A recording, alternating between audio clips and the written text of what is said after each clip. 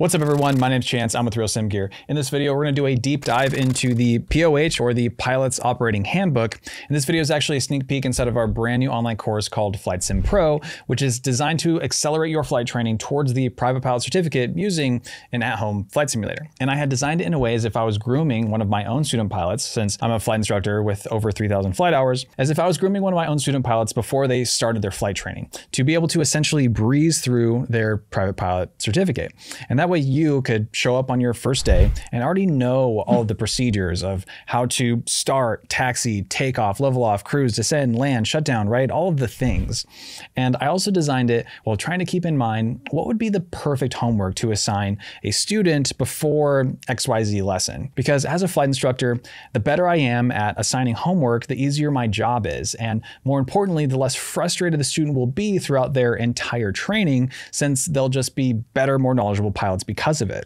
And there's a billion YouTube videos out there, and they may not all have the right detail that I want the student to learn, or you got to spend hours filtering for the good ones, which those little details are a big reason for a lot of videos in the course, like this one especially.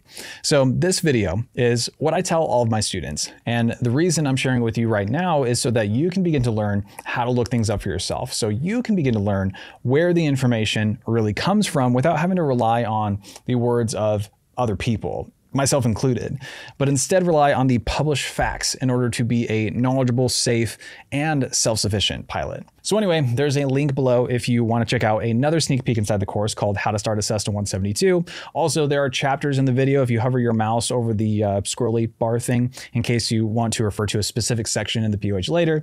And it would mean the world to me if you would hit that subscribe button so you can catch our future videos. Enjoy.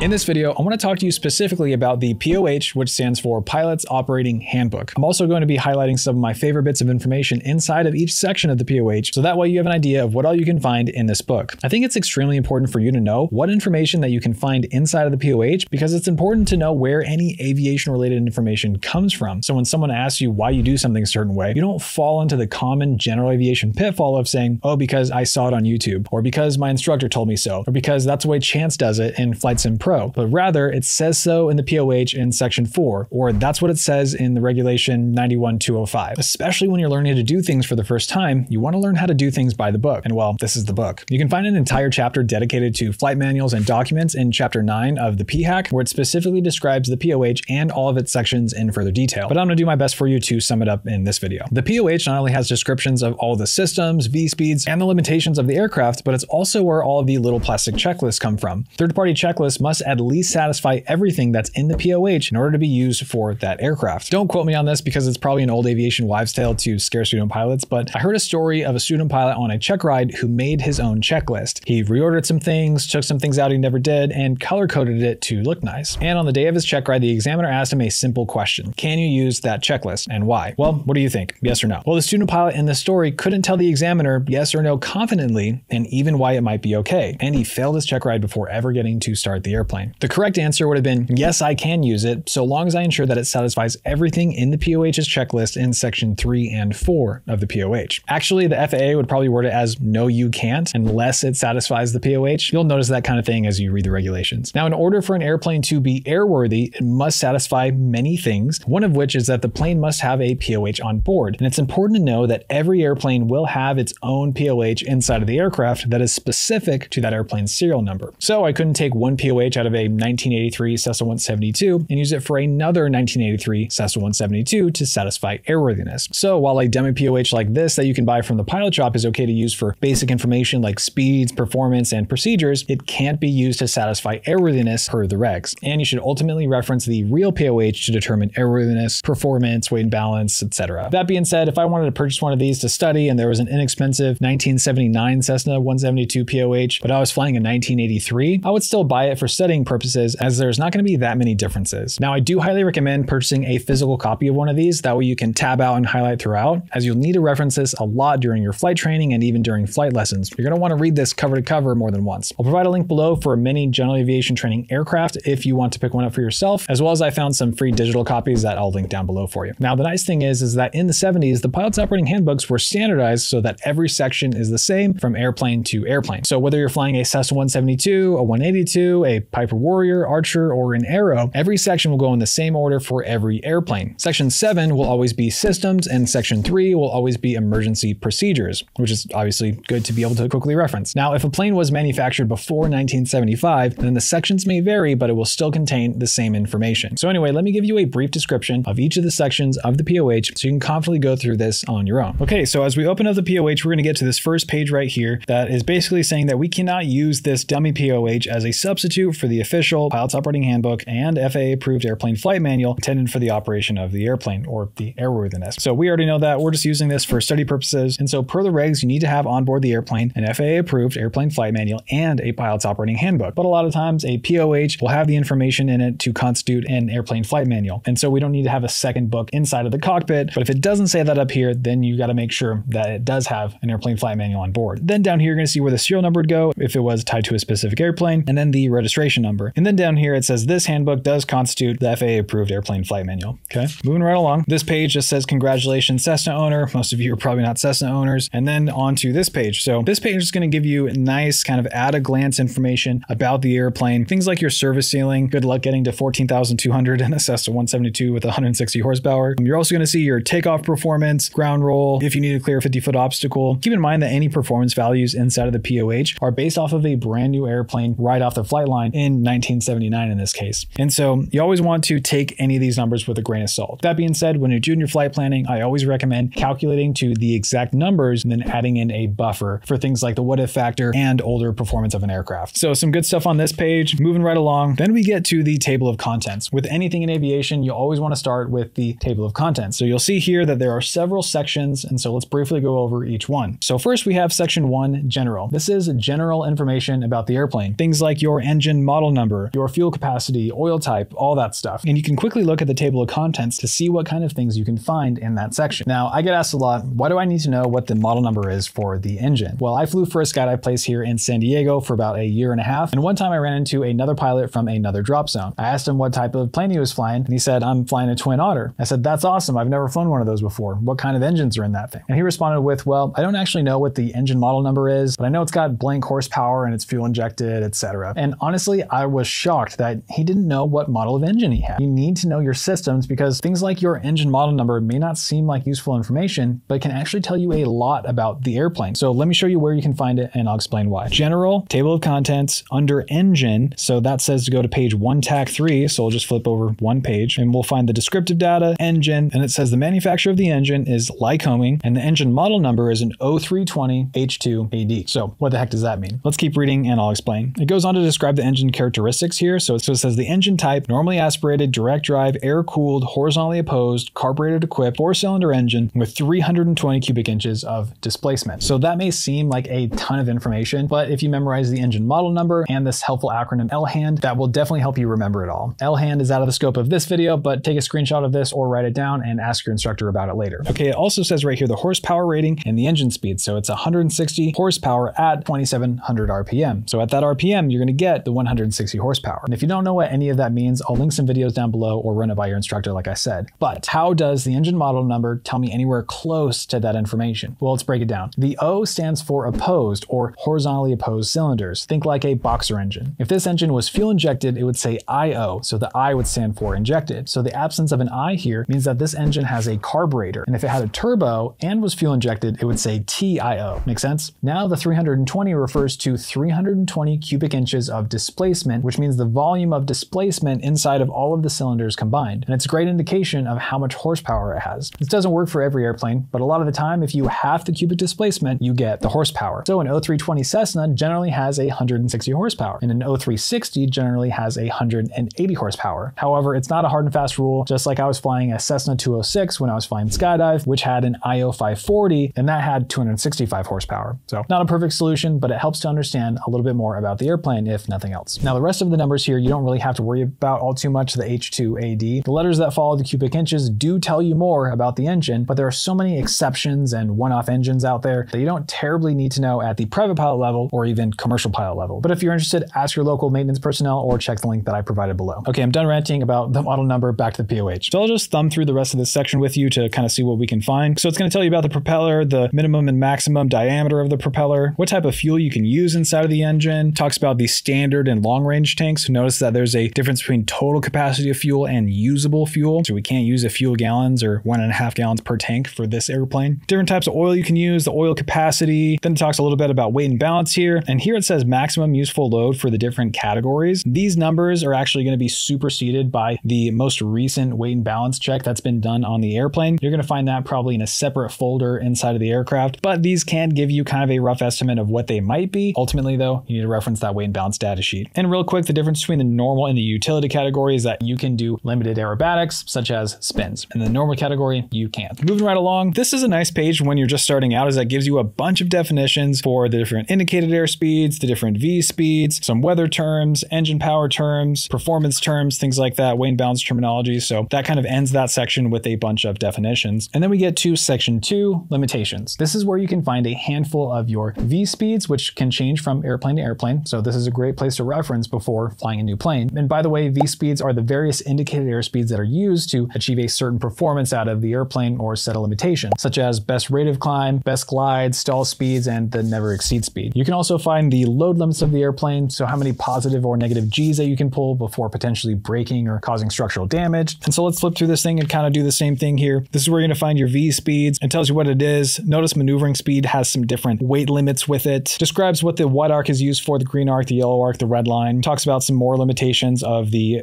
engine. So 2700 RPM is going to be your red line. It's a limitation on the engine, right? Talks about your center of gravity limits, maneuvering limits. Right here it says aerobatics maneuvers, including spins, are not approved in the normal category, right? We just talked about that. Load limit factors, positive, negative G's you're allowed to pull, fuel limitations, when to move the fuel selector valve in the left or right position when you're parked on a sloped surface. That's a good one. And then finally, we get to this last part of section 2, where it talks about the placards. So all of these placards are required to be somewhere in the plane for it to be airworthy, and they should be checked prior to flight. For some reason, these don't ever get checked until the day before a check ride, but I encourage you to ask your instructor to show you where all of the placards are, or if you want to check for yourself, it'll tell you right above each placard where they're located. Okay, moving on to section 3, which is emergency procedures. Obviously, this one is incredibly important to go through. Most of the time, these plastic checklists won't contain every emergency, so it's imperative to basically memorize this part of the POH. Now, even though I am a strong advocate of memorizing even the tiniest details when it comes to aviation, it's perfectly acceptable, even on your check ride, to look things up if you don't know the answer. Even airline pilots, when they experience something like an engine failure, they will break out the POH and read it together with their co-pilot to troubleshoot verbatim what it says to do in the checklist. And that's okay for you to do as well while you're flying. If I had an alternator failure or my landing gear wouldn't lock down, then the very first thing that I would do would be to grab the airplane's POH and go through exactly what it says to do in there. That's not to say that there isn't a time and place for doing memory items or flows, but you just kind of learn which method is good for which scenarios. So let's thumb through the section and see what good stuff that we can find. So after the table of contents, after the introduction, it talks about the airspeeds for emergency operation. And so if you had an engine failure, if you needed to pitch for your best glide, that's going to give you your speed for that. If you're landing without power, flaps up, flaps down, those are your speeds. And then it goes on to the operational checklist. And so these are just kind of what to do if you encounter any of these emergencies. So things like an engine failure during takeoff, an engine failure after takeoff, during flight, forced landings without power, with engine power,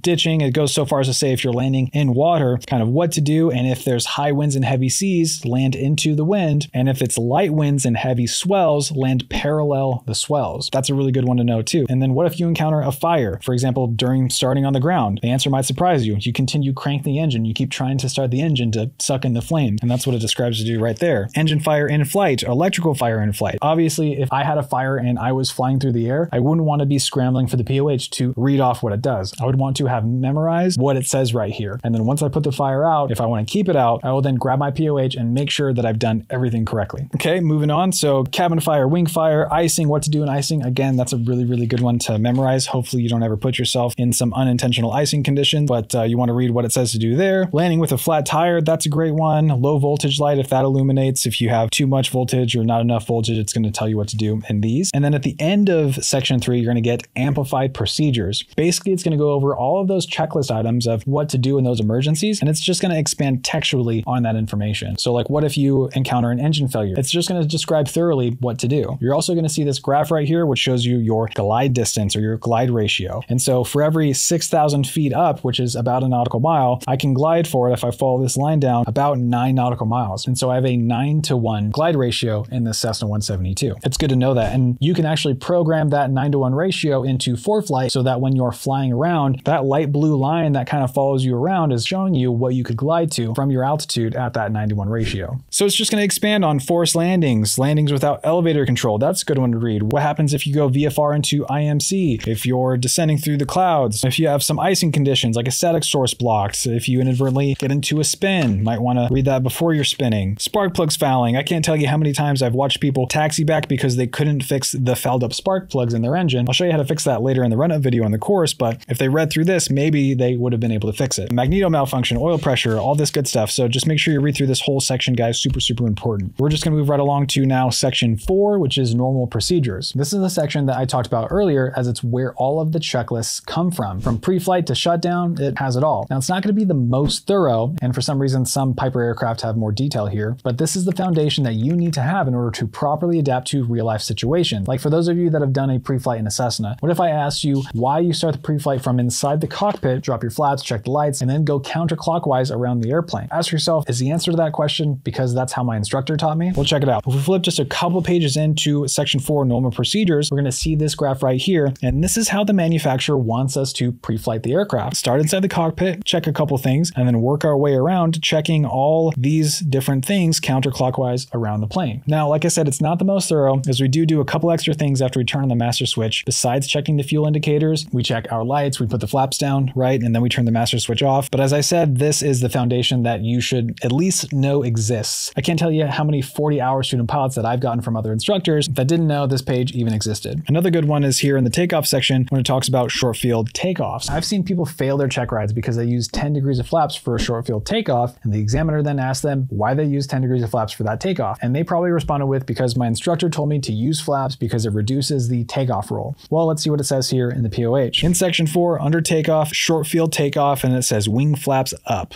The point is that it varies from plane to plane. So always do your own due diligence and see what it says inside the POH. Heck, even on my commercial check ride, the examiner tried to catch me by saying I didn't use 10 degrees of flaps for my short field takeoff. And he made me prove it to him by showing him the POH says to not use flaps. You'll impress your examiner if you're able to cite these things. So please read through this section. I would recommend going through this section with your checklist, with your flight school's checklist or whatever you have, and making sure that things line up. And if they don't, ask your instructor about it. All right, after the checklist portion of normal procedure section 4, we're going to get to another amplified procedure section that basically just does a deep dive into everything that the checklist says. So starting the engine, taxiing, why we use different aileron positions when we're taxiing. I'm going to explain this a little more later in the course in the how to taxi video, but this kind of explains it right here too. What to do in the before takeoff checklist, your magneto check, kind of why you do it. And so the point is you can figure out a ton of things about the airplane from this section. And so if I'm explaining things throughout the course and you want some more information about it, or you wonder why I'm doing something, come to the POH in this section and read about it. So it's just going to expound on everything. So like your wing flap settings, like why we want to use 10 degrees of flaps for soft fields and not short fields, what to do in a crosswind takeoff and why, your climb, cruise, those kinds of things. Okay. Stalls. It talks about leaning to the best economy setting while in cruise and how you want that to be your peak exhaust gas temperature. I talk about this in the 8 tips for cruise video coming up, but it kind of explains that a little bit here too. Talks about spins, how to recover from a spin, why it works, landing, cold operation, hot operation. So make sure you read through that section. Okay. Next is section 5, performance. This is a little later in your student pilot training, but this is where we calculate things like the runway required for takeoff and landing, fuel economy based on the weather conditions, and so on. The charts for Cessnas in the performance section are definitely a little bit easier to follow than Piper charts, but you should know how to read both. I recommend that you schedule a ground lesson with your instructor when it's time to plan a flight to go over these, and you're definitely going to see both Piper and Cessna charts on the knowledge test required for your private pilot certificate. I don't want to spend too much time here because it would just be doing an injustice. It's a little complicated. Maybe show you one example on a chart. This is where you find your airspeed calibration, by the way. This is a good thing to know because you need to know how we go from indicated airspeed to calibrated airspeed to true airspeed to equivalent airspeed. So you need to know what the difference is between all those different types of airspeeds. Okay. Gives you a temperature conversion chart here, shows you the different stall speeds at a rear center of gravity or forward center of gravity. So you can kind of gauge the difference between those two. It shows you takeoff and landing distances charts. You got the takeoffs in the front and then you'll have the landings in the back. The time, fuel, and distance to climb. This is a good one here. So let's take a quick look. You're always going to see some conditions up here, some notes. And so make sure you read through these. Like if it's too hot, you need to add 10%. You need to do the proper stuff like leaning the mixture above 3,000 feet in order to achieve that maximum RPM, right? And then this is based off of max gross weight. So the 2,300 pounds for all of these values. So if you're a little lighter, you don't have as much fuel or people on board, then you're probably going to get better numbers than what it says here. You should plan for the worst is kind of what it's telling you to do. But basically, if I was at an airport where the elevation was about 1,000 feet, this is based off stuff. Pressure, altitude, a little different, but we can just kind of rough estimate. If I was at 1,000 feet elevation, so 1,000 feet MSL, and I was climbing up to 5,000 feet MSL, and I wanted to see how long that was going to take me, how much fuel I'll burn, how much lateral distance I'll cover, meaning when I'll get to my top of climb, I can use this chart to figure that stuff out. So it tells me what speed I should fly based off the altitude, it tells me my rate of climb that I'll achieve, and then so I can take the difference between this 1,000 and 5,000 to get my numbers as I climb up to 5,000 feet from 1,000. Essentially, it would take me about 7 minutes. I would burn roughly 1.3 gallons, and I'll cover about 8 nautical miles to get to that top of climb. Like I said in the beginning, all of these numbers are based off of a brand new airplane, brand new 1979 Cessna 172, fresh off the line. So calculate these numbers to a T so you can show it to your examiner that you know how to calculate it, but then you're definitely going to want to add in a buffer after that. You don't want to definitely need this feet per minute climb in order to clear obstacles or something. You want to make sure that there's a buffer there. Okay, moving on. Cruise performance, how many gallons per hour are you going to burn? How far are you going to go? You'll see that you'll go faster at full throttle, but you'll cover less distance. You'll go slower at a lower amount of power or lower RPM, but you'll be able to have an increased range, so you won't have to stop as much for fuel if you go slower. Rental rate versus non-rental rate. Some of you know what that means. Range profile, endurance profile, moving right along. These are your landing distances, like I said, and then we get to section 6, which is weight and balance. Calculating weight and balance is a part of every single flight, so you're going to get good at it. Apps like ForeFlight make it much more simple, but you'll still need to know how to calculate it on paper as well, as it improves your overall understanding of the concepts. You also don't want to be solely reliant on apps like ForeFlight for something this important. There are some great examples in this section, but I'll link some holistic weight and balance explainer videos down below so you can check that out. Right after the example, if you want to try some of those out, these are graphs that you can use to figure out your moment arm, which is going to help you calculate your center of gravity. And then once you know your center of gravity at a specific weight, you can then put a dot where you have full fuel and where your center of gravity is. And then you want to put a dot where you have zero fuel. So you got to calculate center of gravity twice. And then you want to draw a line between the two to make sure that you stay within the envelope the entire time. And then that way you can know if you're in the normal category or the utility category. So if you wanted to do spins, like for flight instructor training, you have to do spins. You need to be in the utility category and you need to be able to calculate whether or not you're going to be in that category. Okay, moving right along, we then get to the equipment list section of the weight and balance section, which is just basically a list of all the installed or optional or required equipment on the airplane. So if you see right here, if it has the suffix R, that means it's required for FAA certification. If it has an S, it's standard equipment items. If it has an O, it's optional equipment replacing required or standard equipment. And if it has an A, it's optional equipment in addition to required or standard equipment. Basically, if it has an R in here, it is required for airworthiness. And so there's a pretty common regulation, 91205, which if you haven't heard of before, is just a required equipment regulation. And we use the acronyms A, tomato flames, and flaps to remember what we need in the daytime and the nighttime. But I like to ask my students the question, well, what if we came out to the airplane and the nose cone was missing or the spinner was missing, which is just the metal dome that's in front of the propeller? Could we still go fly? Well, it's not part of the A, tomato flames, or flaps acronyms per 91205. And so that means we should be able to go fly, right? Well, we also have to make sure that we are compliant with the equipment list of the airplane. And so if we look here generally on just the first page where it says power plant and accessories, we're going to see right here, spinner installation propeller, the spinner dome, and it has an R next to it, meaning that it's a required piece of equipment that needs to be on that airplane for it to be airworthy. So just another one of those good ones. Okay, the weight and balance section ends with the equipment list, and then we come to section 7, which is airplane systems and descriptions. Imagine for a moment having a doctor giving your heart a checkup that couldn't tell you how many arteries the heart has. That's a lot like a pilot flying a plane that can't describe the systems of how that airplane works. I mean, I wish I could say that the system section is the most important section. I can't because they're all important, but this is the most important section. Knowing the systems literally saves lives. There are so many hidden gems in the system section of the POH, so please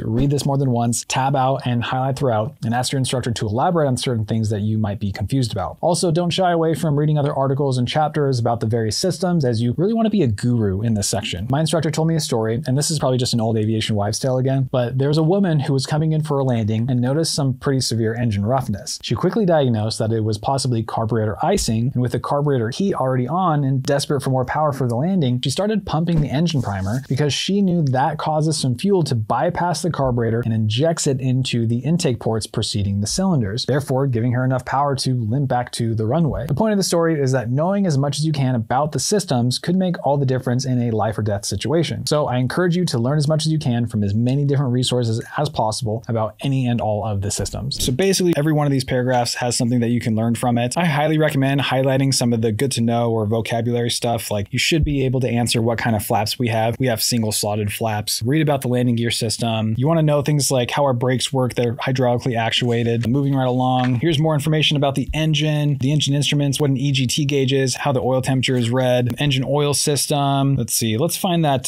carburetor and priming system right here. And so if we go to this next page right here, still in the carburetor and priming section, it says right here that the primer bypasses the carburetor and injects some fuel into the intake ports of the cylinder. It says when the plunger is pulled out and injects it into the cylinder intake ports when the plunger is pushed back in. So that's just one of those things that could make all the difference, like for the woman in the story. Okay, and so it talks more about the fuel system, kind of explains more about the primer here, reiterates it. It says the manual primer draws fuel from the fuel strainer, injects it into the cylinder intake ports. You're never going to forget that now. Talks about the usable fuel or unusable fuel and what the difference is between each. The brake system, the electrical system. Also, you're going to see a lot of diagrams in here. And what I would tell all of my students for homework is I want you to draw all of the systems, the electrical system, the fuel system, the vacuum system. I want you to draw all of them because next time when we meet, I want you to draw all of those systems from memory because you may be asked to draw some of these systems out on your check ride. And even if you don't, it's just really good to know how these systems work, what goes before what, all of the components of it, right? It's just super, super important. Okay, moving right along here. Now we're on section 8, airplane handling, service, and maintenance. Let's say you come out to the airplane and you notice a flat tire. You then go up to Maintenance Joe and tell him about the flat tire. He then proceeds to just hand you a compressor and goes back to working on his current project. What do? How much tire pressure does that right main need? Well, it doesn't say it on the tire. You guessed it. Take a look in the POH. We need to go to the table of contents and look for the tire pressure, which is telling us under landing gear to go to page 8, tack 12. So we'll do that. We'll flip over to 8, tack 12 under landing gear. It says the nose wheel tire pressure is 31 PSI and the mains are 29 PSI. That varies from plane to plane. So make sure if you're ever putting air in a tire, you've referenced the POH that's serialized inside of the cockpit of that airplane. Okay. Knowing a lot about not just your systems, but also the maintenance side of things could make all the difference on making a go or no-go decision, or even whether or not you would actually fly that day. For example, if you came out to the airplane and you noticed that the strut, the chrome part of the nose wheel, was all the way compressed, most people would go, oh, but it's supposed to show, I don't know, a few inches worth, about 4 fingers worth, and so I can't fly that airplane. And maybe it's your only choice to fly that day. And so you'd call Maintenance Joe and you say, hey, Maintenance Joe, there's something wrong with the nose gear, right? Maintenance Joe's going to be like, yeah, I'll get to it, right? And so that's a totally different conversation. But if you knew your systems and you knew how that strut actually worked, you could call Maintenance Joe and just say, hey, Maintenance Joe, looks like I need more air instead of my oleo pneumatic strut. Could you bring over some air to pump into this thing for me? Then maybe Maintenance Joe might say, well, I'm actually on my way over there, so I'll just grab a compressor and I'll see you over there in about 5 minutes. And obviously you want to be able to tell if that strut just needs some more air or if it's leaking oil and has a bad seal, stuff like that. So reading through not just the system section, but also the maintenance section is going to be really good for you. All right. Finally, on to the last section, section 9, supplements. This section is here in case the aircraft has any optional equipment installed, like if there was an air conditioner on board, or if it was converted to a float plane or has a strobe light system. So let's take a quick look at the float plane section because I think that's going to help you understand what's in this section. And then we're also going to check out the strobe light system. So it says the float plane section is 42 pages long and the strobe light system is only a couple pages long. So we'll probably easily find the float plane section. Perfect. We'll go to the first part. And so right here, it says the supplement and then for a float plane. And then it says section 1 general. Basically what it's going to do is it's just going to go over all of the exact same sections that we just went through, and it's going to supersede the information in those sections. So supersede the info in general and limitations. So you're going to have different V speeds. You're going to have different load factors, different placards, things like that, different emergencies, different normal procedures, right? And so it's just going to go over all the same sections again, different amplified procedures, right? Definitely different performance as a float plane. And so you're just going to want to go through this portion of the POH if you are flying a float plane. Let's move right along to the strobe light systems. And so the strobe light system is on, I would say, most general aviation aircraft at this point. So let's see what's before. Yeah, there we go. And there tends to be a lot of confusion on when you want these strobe lights to be on. And so it's going to tell you right here. So we have the supplement, strobe light system. Section 1 general just kind of talks about what the strobe light is, where it's located, how it operates, how to turn it on and off. And then the limitations section right here. So this is the good part. It says strobe lights must be turned off when taxiing in the vicinity of other airplanes or during night flight through clouds, fog, or haze. And so it's saying that when you're around other people or other aircraft, you want your strobe lights off because they can be kind of blinding. And then if you're flying through a cloud, you don't want your strobe lights on or fog even or haze because it's going to look like lightning. I learned that the hard way from experience of keeping my strobe lights on at nighttime as a single pilot. Probably should have turned my strobe lights off, right? So don't be like me. You've read this section now. Now you know to turn your strobe lights off if you're in a cloud, fog, or haze. And it kind of says this in this regulation 91209 aircraft lights that you need to have your anti-collision light system on, which includes your strobe lights, but you need not have them on if the pilot in command deems it in the interest of safety to have the strobe lights off. So that's a good one when you're around the debriefing area. Okay, that is everything A to Z that I would tell my students about the POH. Keep in mind, no one expects you to memorize everything here all at once, but if you make an intentional effort to learn the POH of your airplane, I promise it will pay huge dividends and may even save your life one day. So go pick up yourself a copy of your aircraft's POH, try to get the same year model as well, but a year or two off again is fine, as most of the information will still be pretty similar. I'll include a free link below to a PDF of a Cessna and Piper POH that I found down below, but as I said, it's best to have a physical copy to highlight and tab throughout. Lastly, I think it would be awesome if you left a comment below this video of something that you learned from either this video or the POH. I would love to see just an insane amount of good information here in the comments so other people might get something out of it for years to come. But make sure you always follow the golden rule: trust but verify. Anyway, that's it for this video. I hope you found that helpful. Let us know if you need anything else, and we'll catch you in the next one. See ya.